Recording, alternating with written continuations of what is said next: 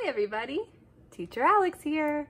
We're back in my kitchen, and today I thought it would be fun to see if we could do a science experiment that also involves music.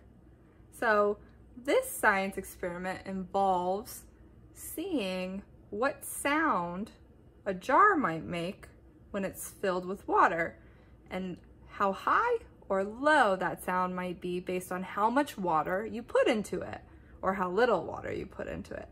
So what you need to try this out at home are some jars or glasses or cups that are glass. I'm using all the same ones. Luckily I had all of them the same in this mason jar. It should work with different types of glasses. You can try it out, see what you have. Some food coloring or watercolor if you want to make your water different colors. I'm going to try to make it a rainbow, and then you need some water. So I've never done this before, so we're going to see together if it works. Are you ready? Here we go. Okay, so to get started you have to pour the water into the different glasses at different heights. So something I forgot that you need, or if you want to use it, is a measuring cup. I'm going to use a 1/4 measuring cup, and I'm going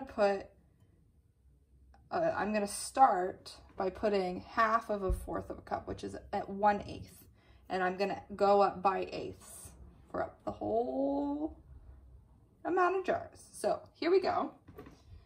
I'm going to fill this halfway, which is 1/8. So I'm going to put 1/8 in the first jar. And then I'm gonna put a full 1/4 in the second jar. So that's a full 1/4 of a cup. Then I'm gonna put a 1/4 of a cup plus 1/8 of a cup. So another 1/2. Then I'm gonna do a 1/4 of a cup plus a 1/4 of a cup. Next, a 1/4 of a cup. I'm gonna need more water. Let me fill up my water. There we go. So I did a 1/4 of a cup plus a 1/4 of a cup plus 1/8 of a cup. And then the last one is 3/4 of a cup. 1, 2. Oop, I need a little bit more water. And 3. So now all my water is in, and you can see that they're at different levels. This one has the least, this one has a bit more, then more, then more, then more, then the most. So it's kind of like steps going down. So now I'm gonna put the food coloring in, and I'm gonna speed that up because that might take me a little time, and you can do it on your end. Here we go. So my food coloring is gel food coloring, so I have to put a little bit in and let it sit for a little while and swirl it around, and then it should be all ready. All right, so now we have our musical instrument ready to go and test it out and see how it sounds. I'm gonna test it out with 3 different types of materials to see if they sound different. One is metal, a metal straw.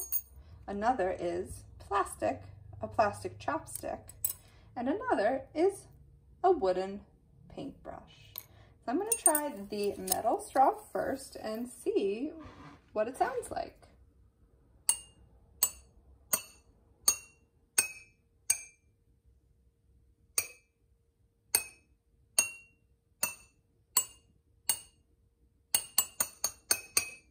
Ooh, did they sound different? Let me do that again. They do sound a bit different. Let me try going the other way.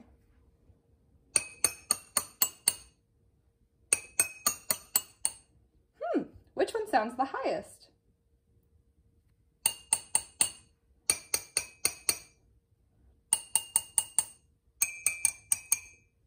I think this one's the highest with the least amount of water, and this is the lowest. These are in the middle. Let's try it with the plastic chopstick.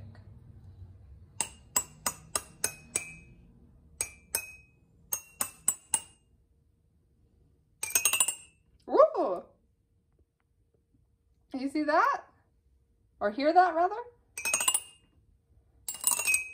You can really hear the different sounds going up or down and up when you do it that way. And the plastic, let's see, doesn't sound all that different than the metal, I don't think. Now let's try the paintbrush.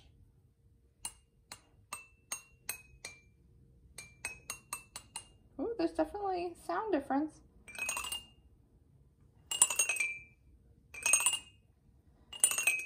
Look at that. It does have different sounds. That's pretty cool. Well, I hope that you try this out at home and you experiment with it a bit and see if you can get, maybe if you have different jars and you can do less or more and how that might affect the different sounds.